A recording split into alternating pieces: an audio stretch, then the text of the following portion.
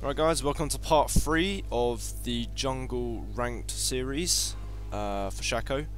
Literally leaving off from where we left off in part 2.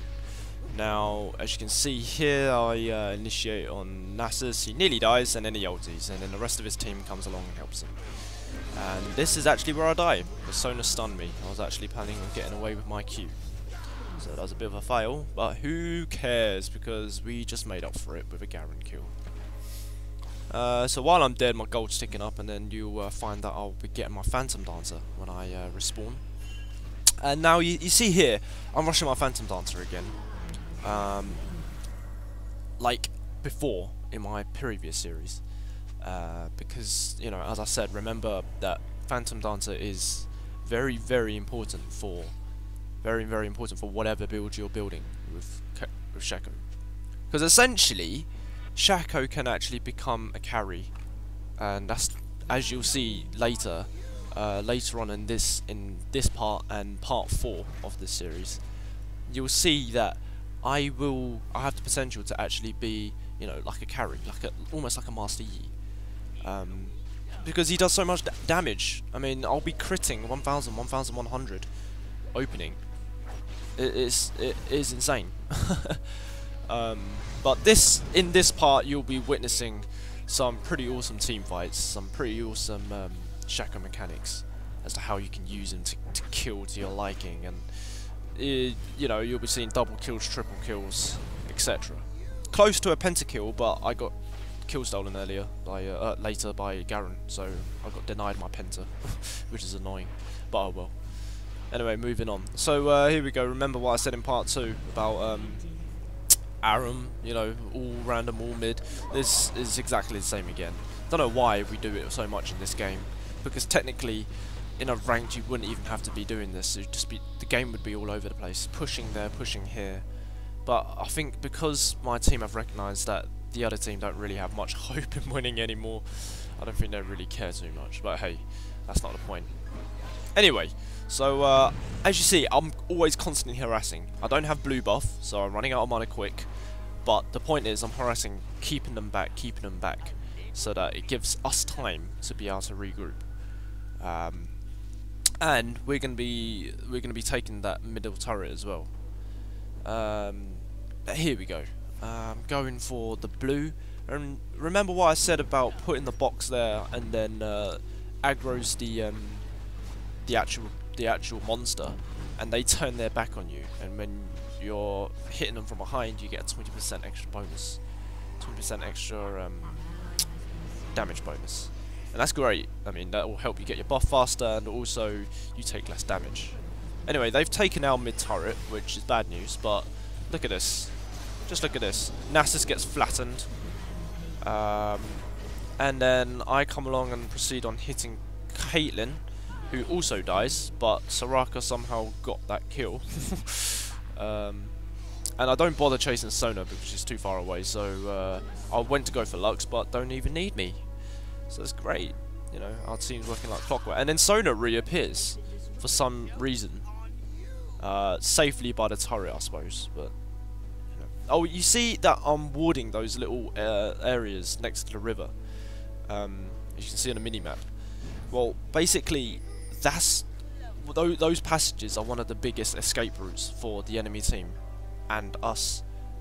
So we go through those escape routes and they follow. They're gonna be feared, and that shaves off about a second off their chase for us. And a second, when you've got Phantom Dancer and ability boots, usually means about 200 meters, metaphorically.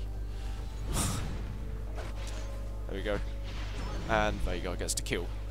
That's good double work there, and as I said, Veigar gets incredibly fed. It's a shame that Sindel gets to kill on him there. Tried to kill him, but obviously he got help, so that's unlucky.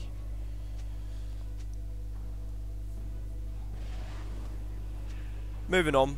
This is remember in part 1 or part 2, I can't remember now. I'm losing track, going mad. I said that at one point they're actually able to push as a unit. Well, this is the bit where they're actually able to push, and then they just get screwed over again. see Garen gets that kill. I got the first kill on Nasus. Nasus really fails to impress me. Really does. I mean, I don't know. Nasus is an OP champion to play in ranked. I really don't understand why he didn't do so well in this game. Perhaps he wasn't soloing, I don't know. There we go, Garen survives. Sindel must be fuming. We get stunned by Sona and her ulti.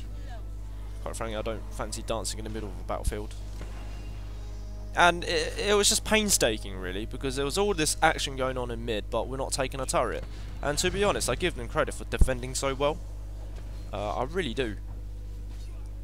But hey, you know, what else is there to it? I mean, they're defending well. We're basically flattening them with kills.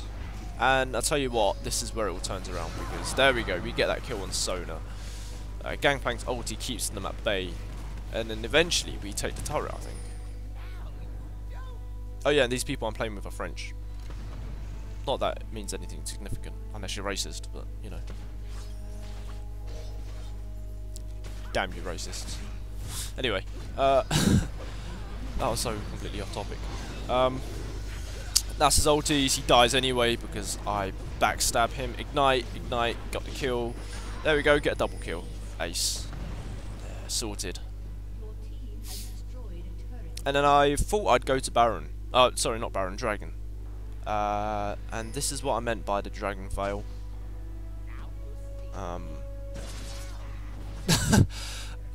Pointless, I know.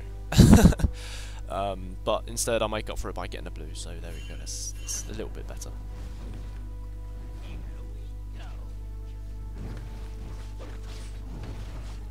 I noticed the game chat is funny when people say, report this, report that, report this.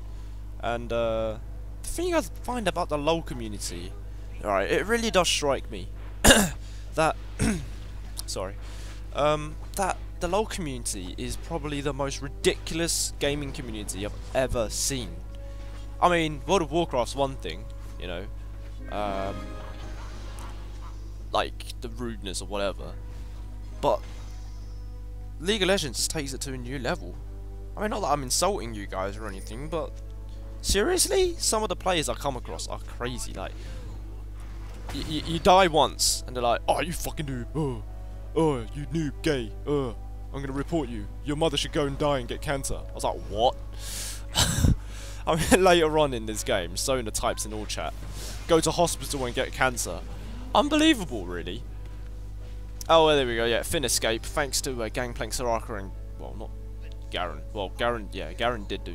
Yeah, well, yeah, whatever. Anyway, yeah, very narrow escape there, so I was quite lucky. And this bit really makes me laugh.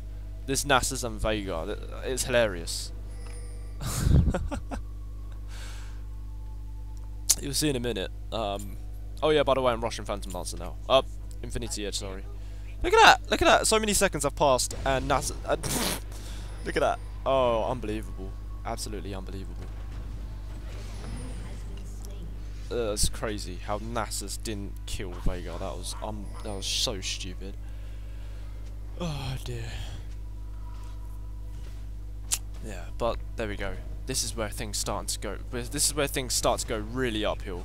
This is where you start seeing the triple kill, double kill combinations. They are hilarious, I'm telling you. And there you go, Sona. Nah, yellow hell. Her fault, really. I mean, she should have known what's coming. And I stand there dumbly, not realising I'm taking turret hits. Stupid. Anyway, I saw Sindel there, and I'm sorry, I came over with a ridiculous... yeah. Yeah, there's not much else to say, really. I just had to do it. Remember what I mentioned about suicidal kills in part 1? Well, that was one of them. That was... it was quite funny, actually.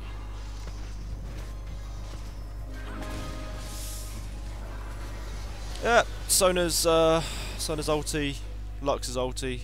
Lux's ulti doesn't even scratch us anymore.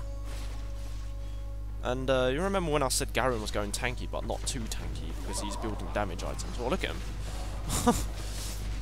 It's doing so much damage. Kill, kill, kill.